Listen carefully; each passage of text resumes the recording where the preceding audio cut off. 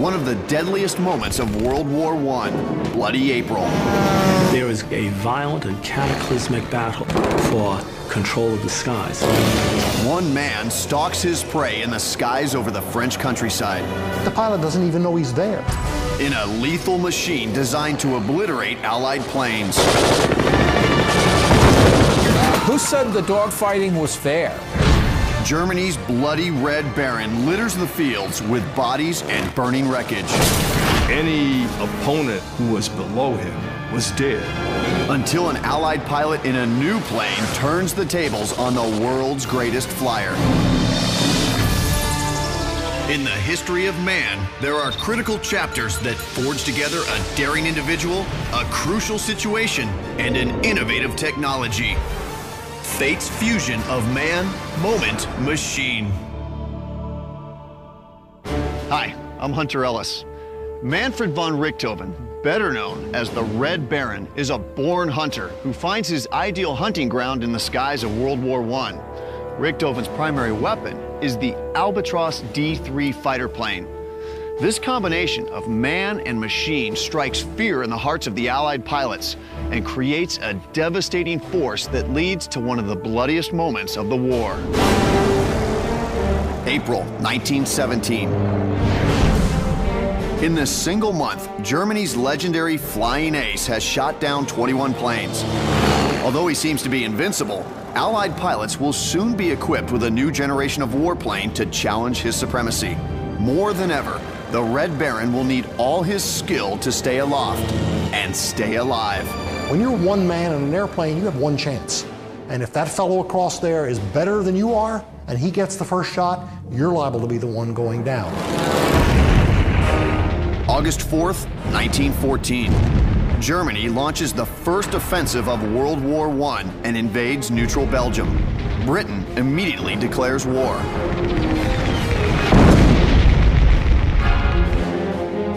As the fighting begins, the airplane is barely a decade old, and military leaders are unsure of how to use it. The role hadn't really been developed as yet. What is an airplane going to do?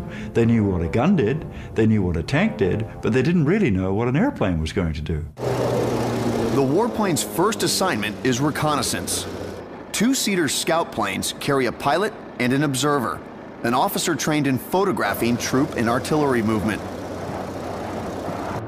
Reconnaissance was the most important military mission.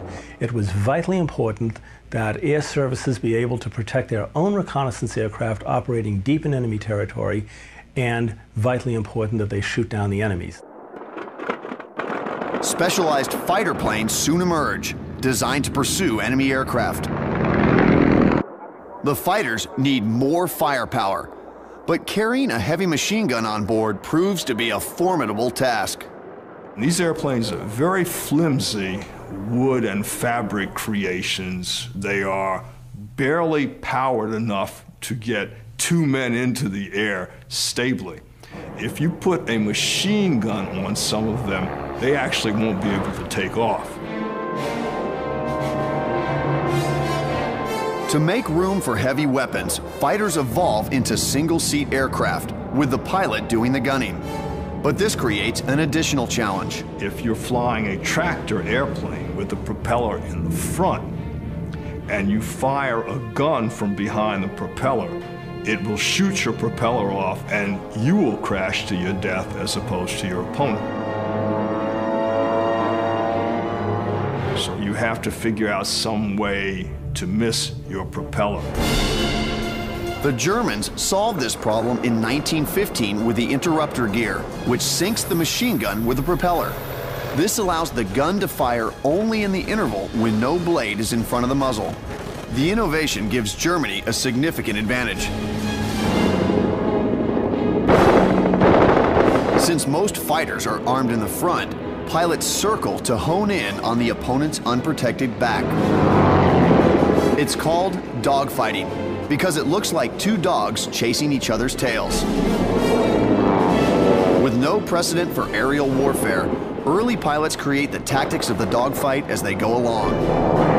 No one had any idea what it was really going to be like. They're doing something that's never been done before. There are no rules, there are no guidelines. They just make it up and figure it out.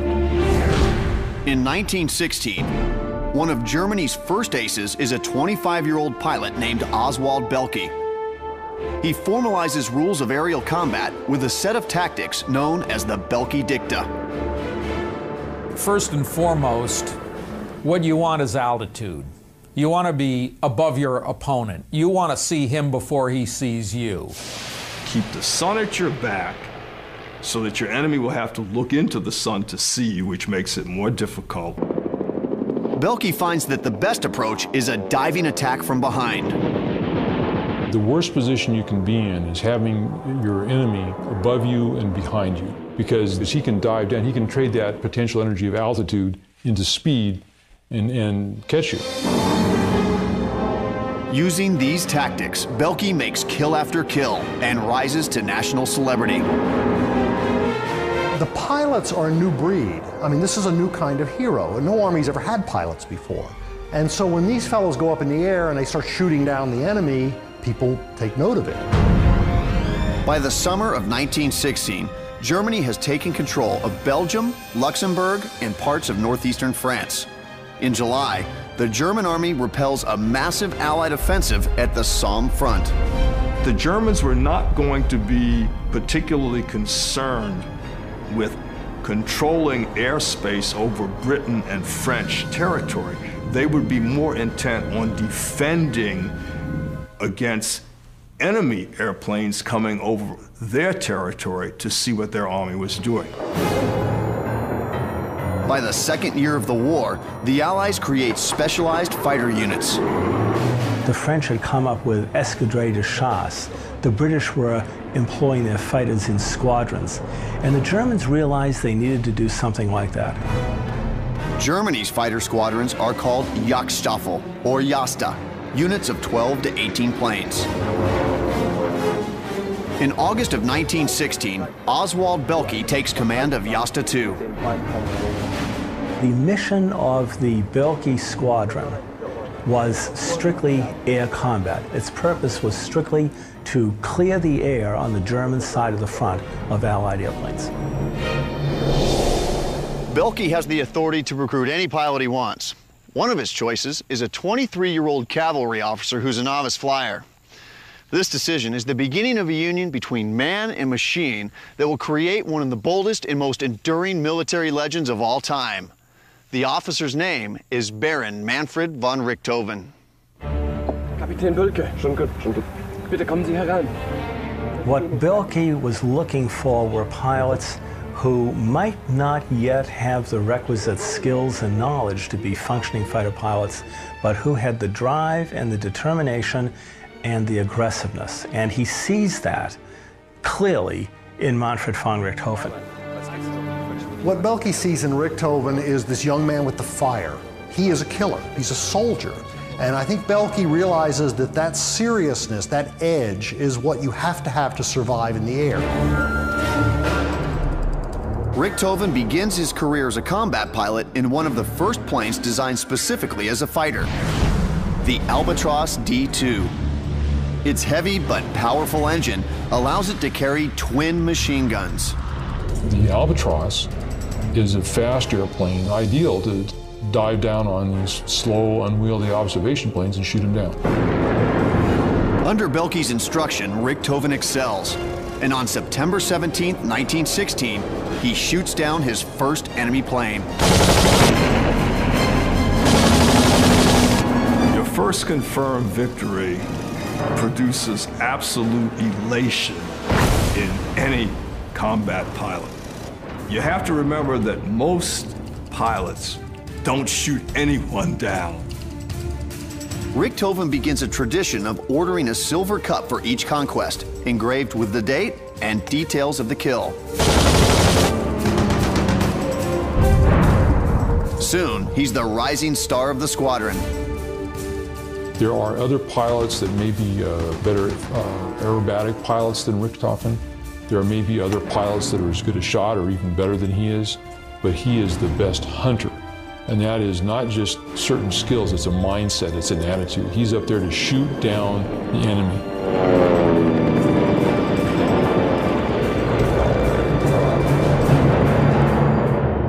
November 23, 1916. Richthofen has been a combat pilot for less than 3 months and has 10 victories when he comes up against a British pilot in a de Havilland DH-2. By November 1916, the de Havilland DH-2 is starting to become obsolescent. It is a rotary engine pusher. It has a lot of wires and a lattice-like tail to accommodate the rear propeller that add drag, and compared with the Albatros, it's a rather rickety thing. Richthofen knows that the plane is inferior to what he's flying. He knows that it's just a matter, it should be short work to shoot this plane down. What Richthofen suddenly discovers is he's chasing someone who's good, who's better at flying than maybe Richthofen is. Behind the controls of the enemy craft is Britain's leading combat ace, Major Lano Hawker. Hawker, who already had a Victoria Cross because of some of his earlier exploits, was a superb pilot. He was a very fine airman. He had many of the same qualities that Richthofen had. He was called the English Belky. Hawker began using maneuvers that Richthofen had never seen before. Richthofen was pulling all of his tricks, everything he could think of, and couldn't shake Hawker off his tail. After a series of intense maneuvers, Richthofen gets the upper hand and sets his sights on Hawker's tail. Manfred von Richthofen is about to make the kill of his career, when suddenly, everything goes wrong.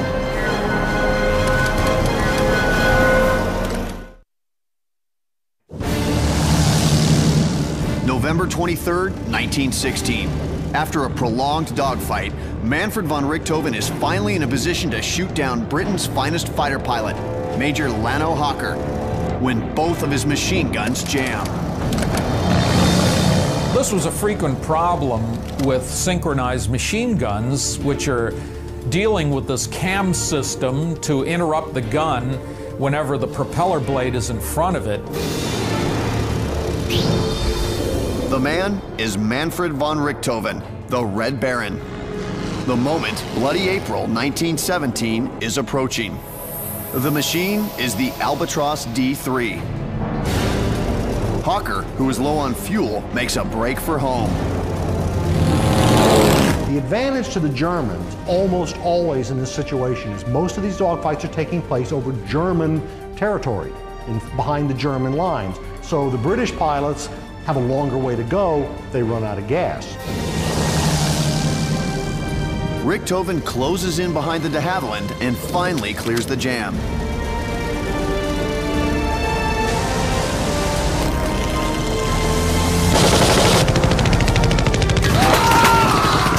He sends Britain's finest fighter pilot crashing to his death just 50 yards from Allied lines.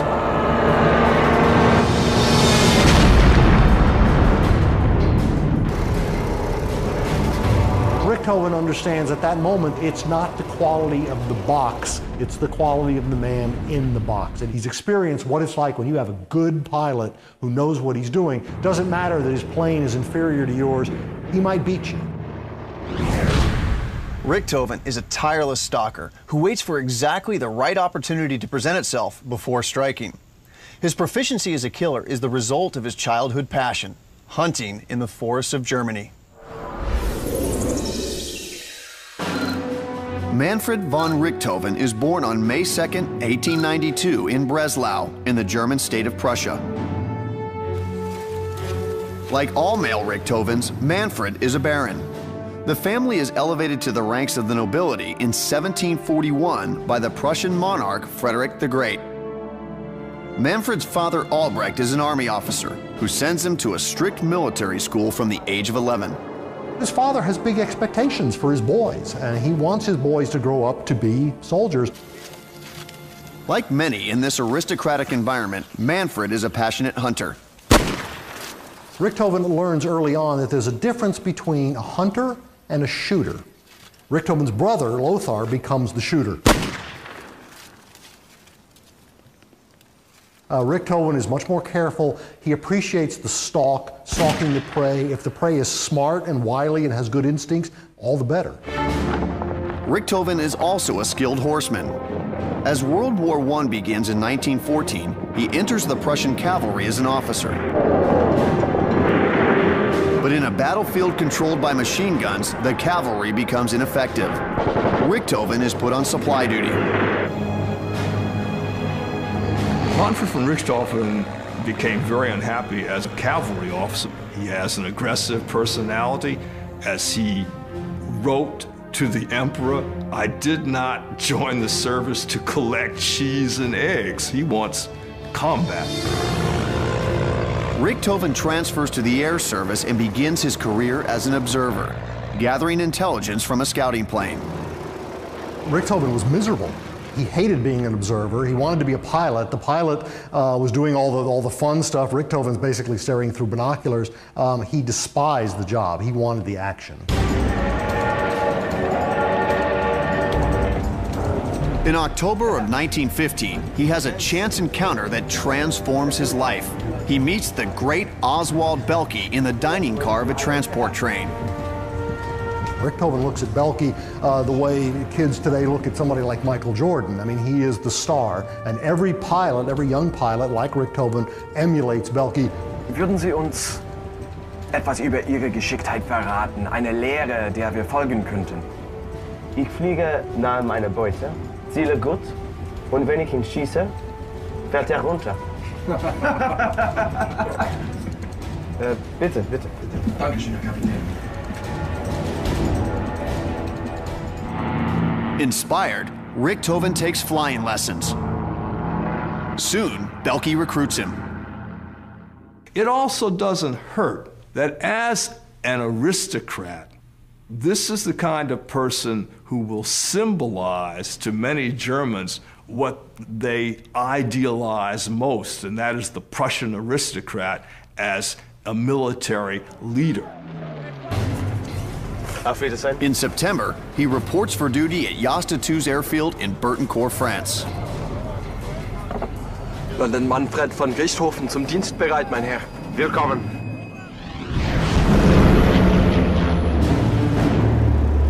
Within 3 weeks, he makes his first kill.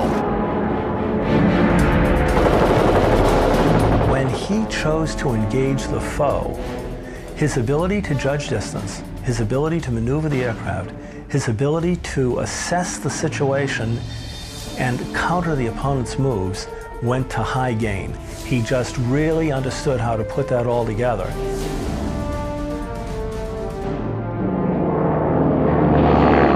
October 28, 1916. Barely 2 months into Richthofen's fighter training, tragedy strikes.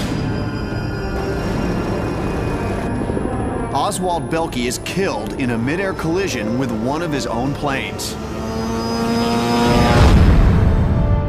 Belke's career ends with an unprecedented tally of 40 kills. The squadron and the nation mourn his loss. The disaster of that is immeasurable, first of all, to the squadron, to Germany, to the morale of the German people, to the high command, but it's devastating personally to Richthofen. By autumn of 1916, after 2 years of fighting, the war is at a stalemate. Shortages of food and fuel have taken their toll on the German people.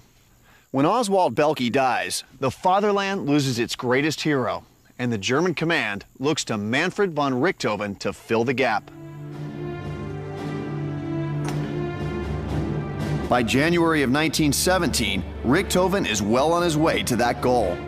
With 16 victories under his belt, Richthofen is awarded Germany's highest medal for bravery and command of his own squadron, Jasta 11. Richthofen becomes probably the most widely known celebrity in Germany during the First World War. Someone who simply dominates the public's attention span. Everyone in Germany suddenly starts carrying what we would call trading cards, like baseball cards, with Richthofen's picture on them. He has a fan base. I mean, there's no other way to put it. He becomes a hero in every sense, even in the modern sense of that word. But Jasta 11 will test Richthofen's leadership. The poorly trained 4-month-old squadron hasn't shot down a single enemy aircraft, and the Halberstadt planes they're issued are not on par with the Albatros. On January 16, 1917, Richthofen arrives in La Braille, France to take command of the ragtag operation. I think he's much less concerned about his own reputation than he is with what he sees in front of him, which is a bunch of misfits pilots who have accomplished nothing. These people have not shot down anybody. They're a dismal-looking bunch. It's an enormous challenge. Richthofen now feels the weight of his elevated status. And with the clear flying weather of spring fast approaching, he'll have to work fast. People are quite cognizant that when weather clears, there is going to be a violent and cataclysmic battle there for control of the skies. There will be a clash between opposing doctrines and the opposing quality of the fighter forces, and one side or the other will emerge as a winner. Pressure from German high command falls squarely on Richthofen's shoulders. Break the stalemate and gain the upper hand in the air war. Moment, ganz ernsthaft jetzt. Ja? January 16th, 1917. Germany's greatest ace, Manfred von Richthofen, takes command of Jasta 11, a squadron of inexperienced pilots that has yet to shoot down a single enemy plane.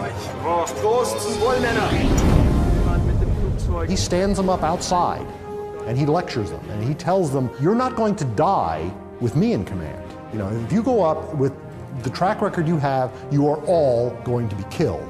I'm not going to put up with that. Help for the hapless pilots arrives in the form of a new airplane. The next generation of Albatros, the D3. With it, Richthofen scores the first victory for the squadron and has his new Albatros painted an aggressive red. Richthofen wants his plane to be identifiable by any opponent who sees it. He does want them to know he's there in no uncertain terms. It's a great announcement. I'm Richthofen, I'm here, I'm in this red plane. If you want to fight, let's fight. Richthofen's Albatros stands out as the only red plane on the front. Jasta 11's other pilots follow his lead, painting their planes bright colors, each with a warrior's splash of red. The D3 inspires confidence in Richthofen's students, and it should. It's superior to anything else in the air.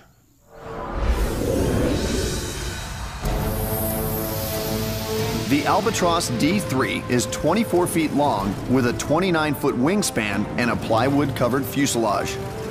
It's a variation on the biplane. It's called a sesquiplane, meaning 1.5 wings. The upper wing is extended and the lower wing narrowed, using just one spar for support. The single spar wing's greatest advantage over normal biplane was that there was less area below, and if a pilot's looking down, he has a better view of what's going on down there. And spotting the enemy before he can spot you is a major advantage. At the heart of the Albatros is a 160 horsepower Mercedes engine. It gives the D3 a top speed of 103 miles per hour. That's not quite as fast as the French SPAD 7, which can do 119 miles per hour. But the Albatros has over twice the range of the SPAD and twice the firepower. Two 7.92 millimeter Spandau machine guns versus the single Vickers machine gun on the SPAD. The idea of being able to stalk and hunt one's prey in it was perfect for Richthofen.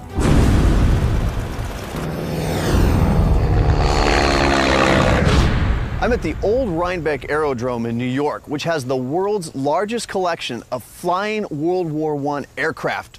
And I'm here with Chad Willey, one of its pilots, and Chad's gonna take me flying today. How you doing, Chad? Hi, Hunter, glad to have you here. Oh, thanks for having me. Now, this is a beautiful aircraft. What is this? This is an Albatros D5A, very similar to the Albatros D3 that Richthofen flew. Now, is it okay if I peek in the cockpit? Certainly. All right. Wow, I mean, it's pretty simple in here. Not the type of control stick I was expecting, actually. Not very many gauges, but in their own way they had some complications. They had dual firing triggers for each machine gun. They could fire each one individually or separately in case they had a gun jam.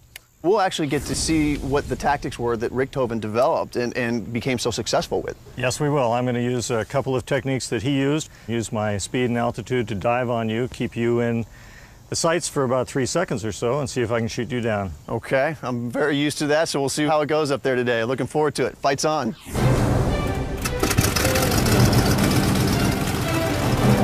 Like many of the Red Baron's victims, I'm a sitting duck in this big two-seater. In a World War I dogfight, altitude is the single most important advantage a pilot can employ in an attack. The higher plane can choose the moment of attack and gain vital speed as he dives down to make the kill.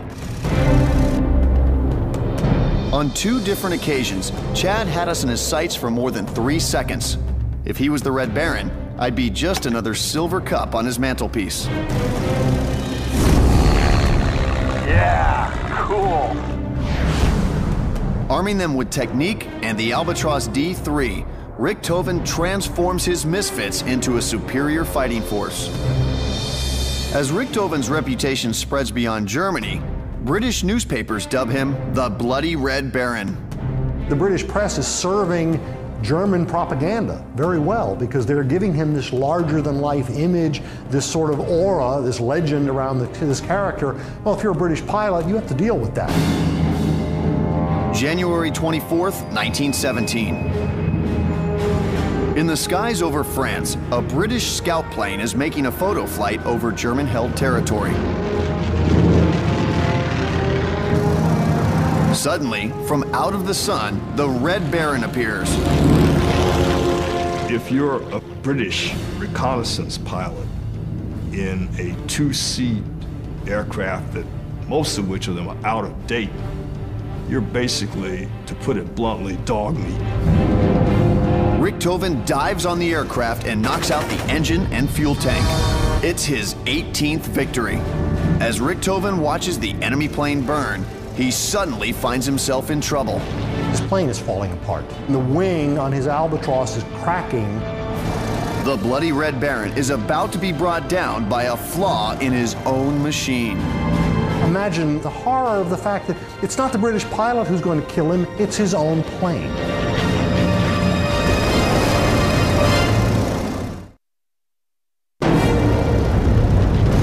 January 24th, 1917. Manfred von Richthofen has just shot a British reconnaissance plane out of the sky when his own plane develops a critical problem. The lower wing is on the verge of collapse. Richthofen's initial reaction, like most of the other pilots who experienced it, was alarm. Here was a plane that looked like a world beater, but it has a very serious Achilles heel to it. Richthofen is able to make an emergency landing, but it's clear that the brand new D3 has a structural flaw. Just days earlier, 2 pilots in another squadron are killed by the same failure. By this time, Richthofen and his Albatros are having a huge, intimidating effect on the enemy. But if word of the wing failure leaks, it could damage the psychological edge that he and his airplane enjoy. The high command needs to locate the source of the problem and find a solution, fast. The culprit turns out to be the single spar of the lower wing. Its placement is too far back from the leading edge, which weakens the wing during stressful maneuvers. That single spar lower wing on the Albatros is going to be a problem if anyone pushes the plane too hard. And this can be a tremendous disadvantage in aerial combat. While the Albatros is grounded for repair, Richthofen flies an underpowered replacement. Even so, he reaches a milestone 20 victories over the next few weeks. Manfred von Richthofen became superhuman at 20 kills, and that was only a quarter of the way into his record. His picture literally hung in almost every German home. In March of 1917, Manfred's younger brother Lothar joins the squadron. Glückwunsch und willkommen bei Jaster 11. Ja, ist ganz gut, dass du auch dabei bist. The High Command realizes the publicity value of having 2 Richthofens flying together. Manfred von Richthofen says, I am a hunter. My brother Lothar is a butcher.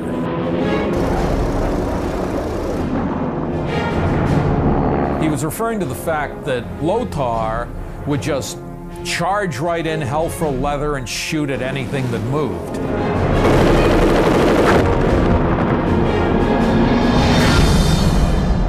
A week week later, as Britain prepares its attack, the D3 returns to action. A brace has been added to the lower wing to strengthen it. But the pilots will need to hold back their speed in the dive, or the wings could fail. To know that there's a limit that you have to put on the plane for fear of your wings falling off, no, that's not good for pilot morale. April 9th, 1917. Britain begins the long-awaited Arras offensive with a massive artillery bombardment that captures over 4 miles of German-occupied territory. The British have this sense that perhaps if they push hard enough, they might be able to break the Germans. For Germany, April is a decisive month. They have to achieve control of the air in April because all the intelligence estimates indicate that the Allies will be introducing within a month higher performance airplanes. It is going to be neither quiet on the Western Front nor over the Western Front for the next month to come. To counter the British offensive, Jasta 11 flies constant patrols from their base at La Braille, France. In a patrol area covering roughly 400 square miles, Richthofen makes as many as 4 flights a day. On April 13th, he surpasses Oswald Belky's record by scoring his 41st kill. I'm certain that in Richthofen, there was, in some respects, this sense of having honored Belky's legacy, as the pupil has learned from the master.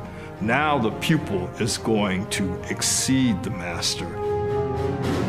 With Britain taking massive losses, the British dubbed the month Bloody April. By the 22nd, Jasta 11 alone records its 100th kill. But in a business where one mistake can cost you your life, each success brings the Red Baron that much closer to running out of luck. April 29th, 1917, dawns with clear skies, perfect flying weather. Richthofen joins a morning patrol with his brother Lothar. They're having a great time because they know, 1, they're superior to their enemy, 2, Richthofen has this squadron he has formed around him with men that he trusts impeccably, and 3, best of all, he's got his brother to fly with. They make the perfect hunting pair. But the prey is about to become more dangerous. Richthofen will soon meet a new generation of aircraft designed to outfly the Albatros. His reputation as the ace of aces is about to be put to the test.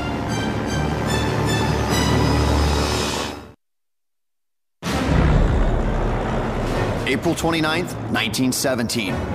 Manfred von Richthofen and his brother Lothar are patrolling the airspace over German-occupied France. It doesn't take long before they spot 3 French-made Spad 7 fighters flown by British pilots. Although the Spad 7 is an extremely sturdy airplane, Richthofen shoots the wings right off it, which gives you an idea of what his marksmanship was at that point. And as Richthofen describes it, the fuselage plummets to earth like a flaming stone. The man is the Red Baron. The machine is the Albatros D3, an airborne weapon armed with a lethal dose of firepower. The moment is Bloody April, when the critical battle for air supremacy reaches its most violent heights. With 49 kills, Manfred von Richthofen has defied the odds. Statistically, he should have been killed long ago. The High Command wants him to stop flying, preferring the propaganda value of a living war hero to a dead one. In just a few days, he'll go on leave, not knowing if he'll be allowed to return. But before he goes, he wants to raise his tally to an even 50. As Manfred and his brother return to the airfield, their father, Albrecht von Richthofen, arrives for a visit. They both came back and they leapt out of their airplanes, and his brother goes up and says, Father, I've just shot down a British airplane. And Richthofen leaps out of his airplane and goes up to the old man and says, and I did too. During lunch, a German reconnaissance plane is attacked just over the airfield.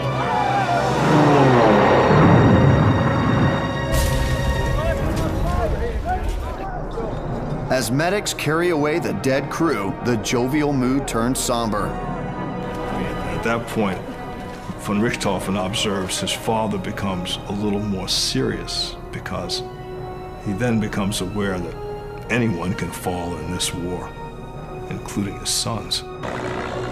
That afternoon, Richthofen goes on a sortie and finds a British reconnaissance plane with no fighter escort. It's an easy mark.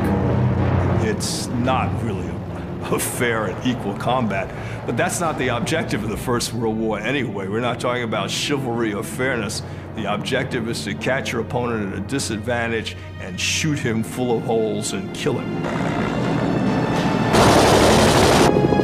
300 rounds from Richthofen's machine gun brings his score to the magic number of 50 victories. A few hours later, another British plane will also fall prey to Richthofen's guns. In one day, the brothers now have 5 victories between them. But the planes they've brought down have all been inferior to the Albatros. This moment of time, April 1917, the Albatros is at the pinnacle of its development. Its fighter force is at the pinnacle of their abilities, but that can change very, very rapidly. Then, high above them, Richthofen spots a fleet of 11 brand new British Sopwith triplanes. German airmen have been warned about this new machine that's designed to outperform the Albatros. The Sopwith triplane is a magnificent and beautiful aircraft. It is highly maneuverable and well armed. It is a dangerous opponent to the Albatros D3. For the first time, Richthofen's Albatros, especially with its fragile wing, is the underdog in a fight. What he sees immediately is that the Sopwith triplane is more maneuverable, it's faster, it can turn on a dime, and Richthofen takes the challenge. The triplanes are above them in perfect attack position. When the triplanes dive, the Albatrosses know they're coming, and the technique is to turn to meet, which means that Richthofen and his peers are perfectly well prepared to do business with the English. The Red Baron greets his attack with gunfire. The triplane easily evades it by dropping below the Albatros. It's a critical mistake, which gives Richthofen the upper hand. Triplane, you want to keep altitude. You don't ever want either to join combat or descend below the opponent in the Albatros, because once you descend below him, the Albatros simply will turn on your tail and riddle you. The pilot, realizing his error, makes a break for Allied lines. The Albatros can't outrun him, so Richthofen tries another trick. He fires again, though he's well out of range and has no chance of hitting the triplane. The Sopwith pilot takes evasive action, but this slows him down. It's a fatal mistake. Richthofen keeps his plane in a straight line. Well, the result is he gains speed. Richthofen gets within 50 yards of the triplane. Close enough to hear the hiss of the fuel tank as his bullets destroy it. It's Richthofen's 52nd kill, and with 4 victories in one day, it's the Red Baron's best day ever. With all the disadvantages handed to Richthofen, Richthofen wins. He shoots down the British plane, and ultimately, I don't think that's a surprise to Richthofen, because I think he very well understands it's not the box, it's the man who flies the box. In April 1917, the British hit their lowest point in the air war. In 4 weeks, they lose 1/3 of their crews, over 900 men, and 150 airplanes to the Germans. Jasta 11 scores 89 of those victories, more than half of the British losses. The leadership in the Royal Flying Corps was very distressed by the losses they were taking, and they knew that they had inferior aircraft. So they were really pushing as hard as they could to bring newer, better airplanes into production and get them to the front and get them in the hands of their pilots. The Germans suffer as well, losing 159 airmen and 77 aircraft. Although on the whole, Bloody April is a triumph for Germany, it's also the last time they'll dominate the skies in World War I. The month marks the beginning of the end for the Albatros. As British production hits its stride, the Allies come up with more planes that meet and surpass it.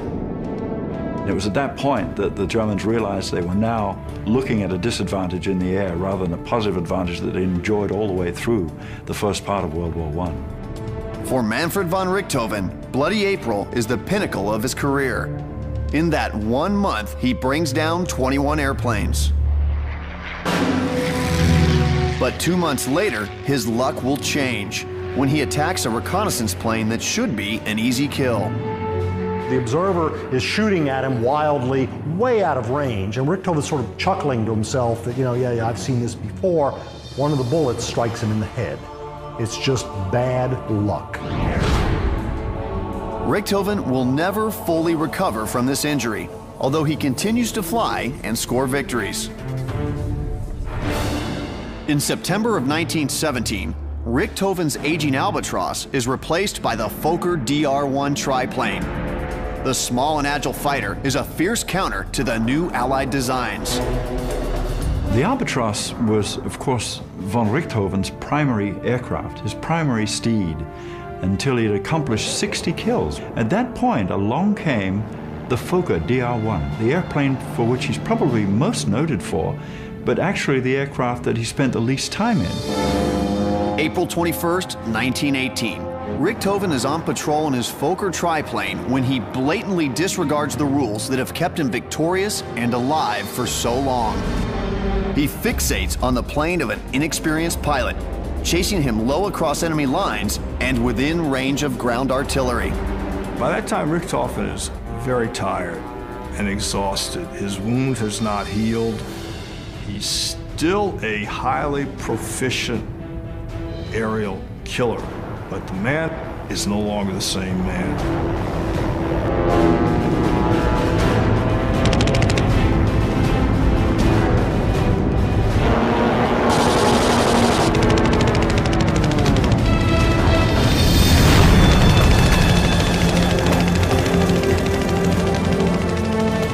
The greatest ace of all is shot down and killed with a single bullet through the chest.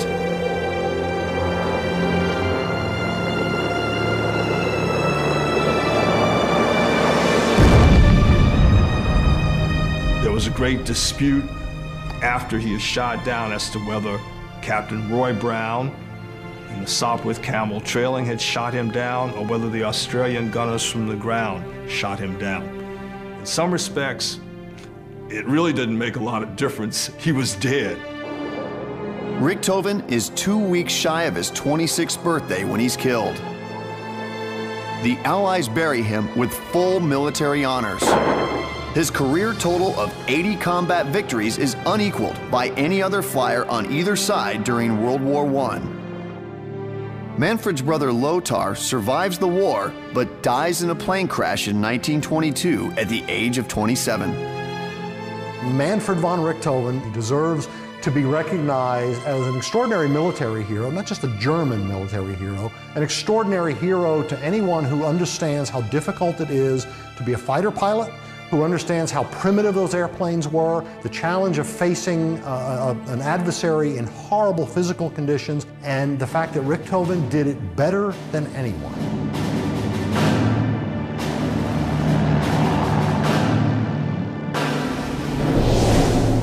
Manfred von Richthofen and the Albatros are a rare combination of uncanny talent and exquisite engineering that appear at a moment in the war when the outcome is far from decided. During that deadly month of April 1917, man and machine unite to give Germany a glimmer of hope for victory. It also marks another appearance of the M3 factor, a force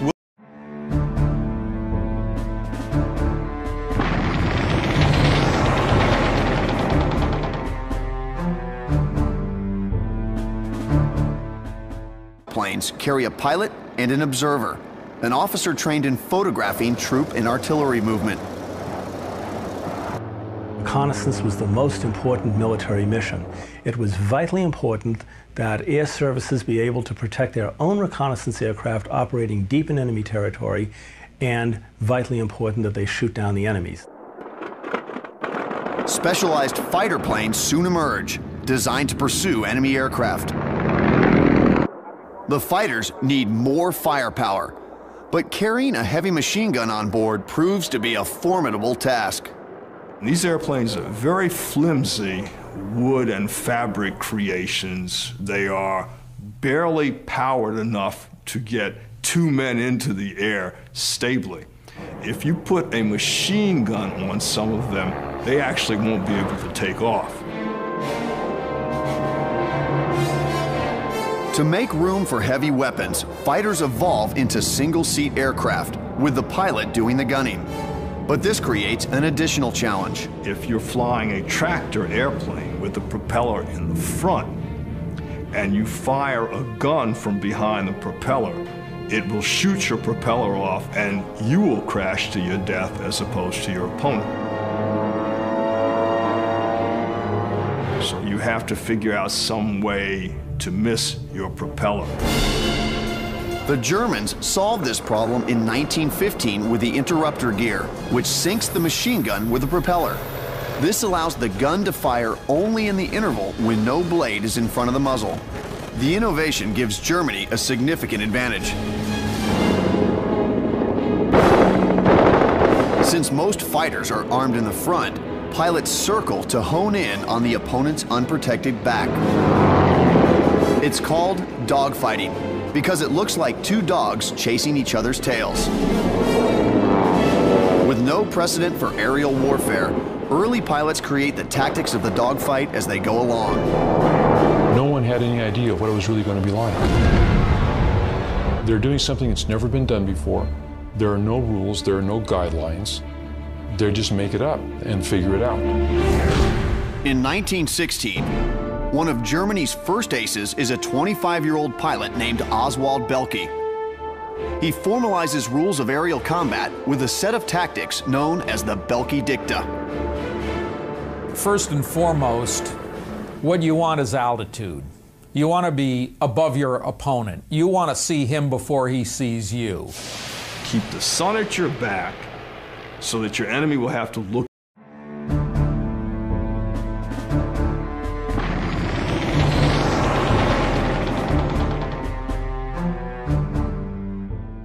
One of the deadliest moments of World War I, Bloody April. There is a violent and cataclysmic battle for control of the skies. One man stalks his prey in the skies over the French countryside. The pilot doesn't even know he's there. In a lethal machine designed to obliterate Allied planes. Who said the dogfighting was fair? Germany's bloody Red Baron litters the fields with bodies and burning wreckage. Any opponent who was below him was dead. Until an Allied pilot in a new plane turns the tables on the world's greatest flyer.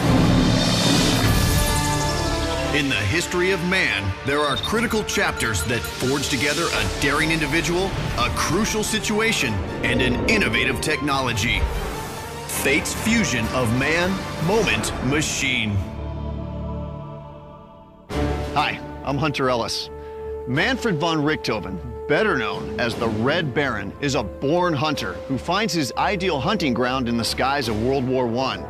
Richthofen's primary weapon is the Albatros D-3 fighter plane.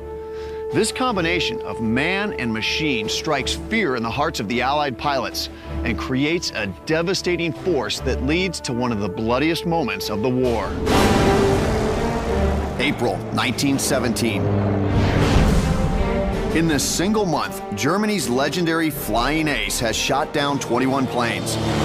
Although he seems to be invincible, Allied pilots will soon be equipped with a new generation of warplane to challenge his supremacy. More than ever, the Red Baron will need all his skill to stay aloft and stay alive. When you're one man in an airplane, you have one chance. And if that fellow across there is better than you are, and he gets the first shot, you're liable to be the one going down. August 4th, 1914. Germany launches the first offensive of World War I and invades neutral Belgium. Britain immediately declares war.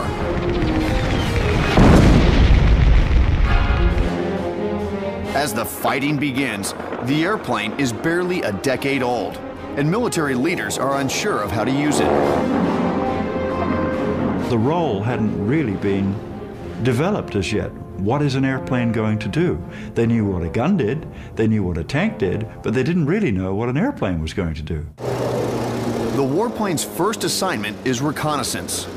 Two-seater scout realizes that seriousness, that edge, is what you have to survive in the air. Richthofen begins his career as a combat pilot in one of the first planes designed specifically as a fighter, the Albatros D-2. Its heavy but powerful engine allows it to carry twin machine guns. The Albatros is a fast airplane, ideal to dive down on these slow, unwieldy observation planes and shoot them down. Under Belkey's instruction, Richthofen excels. And on September 17, 1916, he shoots down his first enemy plane. Your first confirmed victory produces absolute elation in any combat pilot. You have to remember that most pilots don't shoot anyone down. Richthofen begins a tradition of ordering a silver cup for each conquest, engraved with the date and details of the kill. Soon, he's the rising star of the squadron. There are other pilots that may be better aerobatic pilots than Richthofen. There may be other pilots that are as good a shot or even better than he is, but he is the best hunter. And that is not just certain skills, it's a mindset, it's an attitude. He's up there to shoot down the enemy.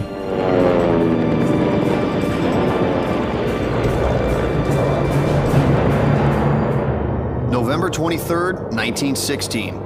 Richthofen has been a combat pilot for less than 3 months and has 10 victories when he comes up against a British pilot in a de Havilland DH-2. By November 1916, the de Havilland DH-2 is starting to become obsolescent. It is a rotary engine pusher. It has a lot of wires and a lattice-like tail to accommodate the rear propeller that add drag, and compared with the Albatros, it's a rather rickety thing. Richthofen knows that the plane is inferior to what he's flying. He knows that it's just a matter, it should be short work to shoot this plane down.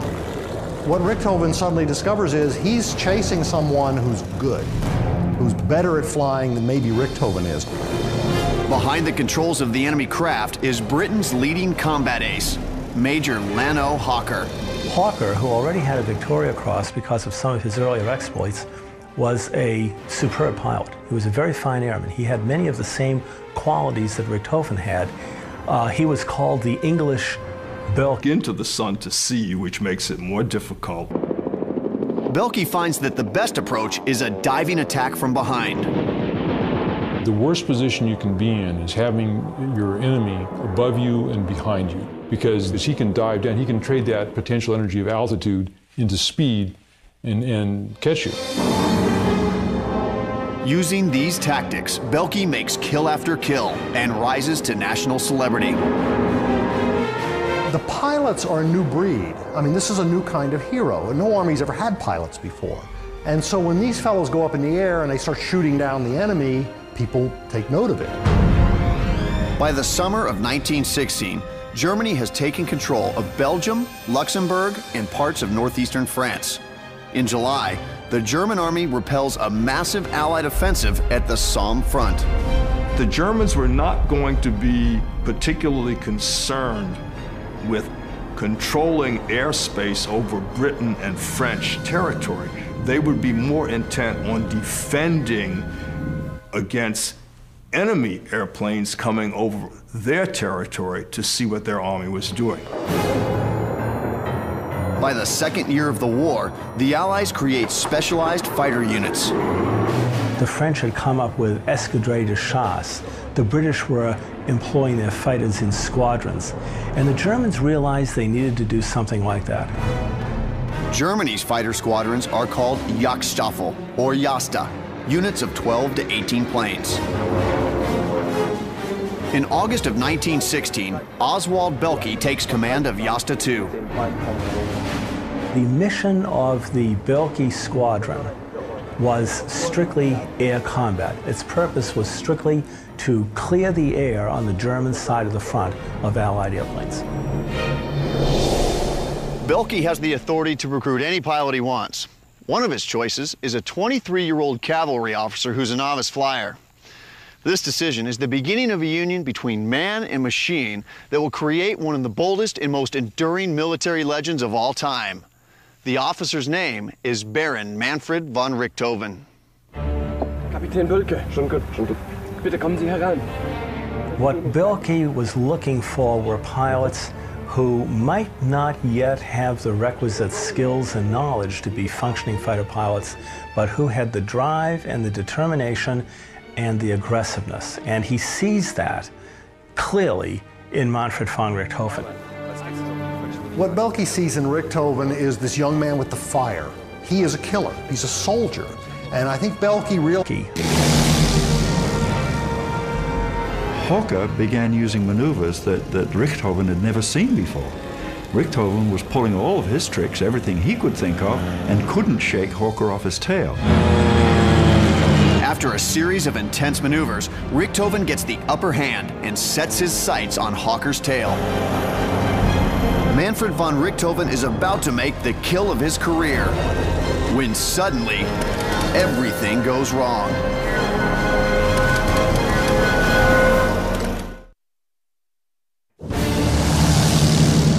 November 23rd, 1916.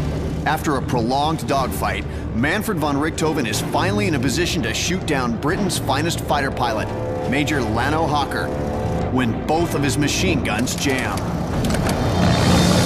This was a frequent problem with synchronized machine guns, which are dealing with this cam system to interrupt the gun whenever the propeller blade is in front of it.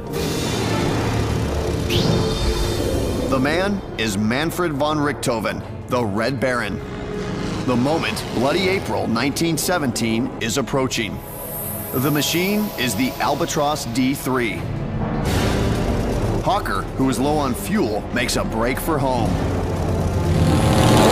The advantage to the Germans, almost always in this situation, is most of these dogfights are taking place over German territory, behind the German lines. So the British pilots have a longer way to go, they run out of gas. Richthofen closes in behind the de Havilland and finally clears the jam.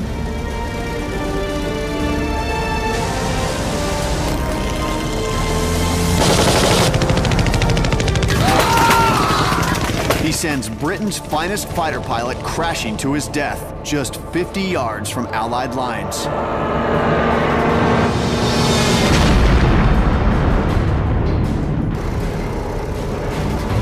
Richthofen understands at that moment it's not the quality of the box, it's the quality of the man in the box. And he's experienced what it's like when you have a good pilot who knows what he's doing. Doesn't matter that his plane is inferior to yours, he might beat you.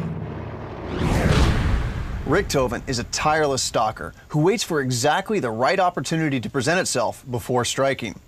His proficiency as a killer is the result of his childhood passion, hunting in the forests of Germany.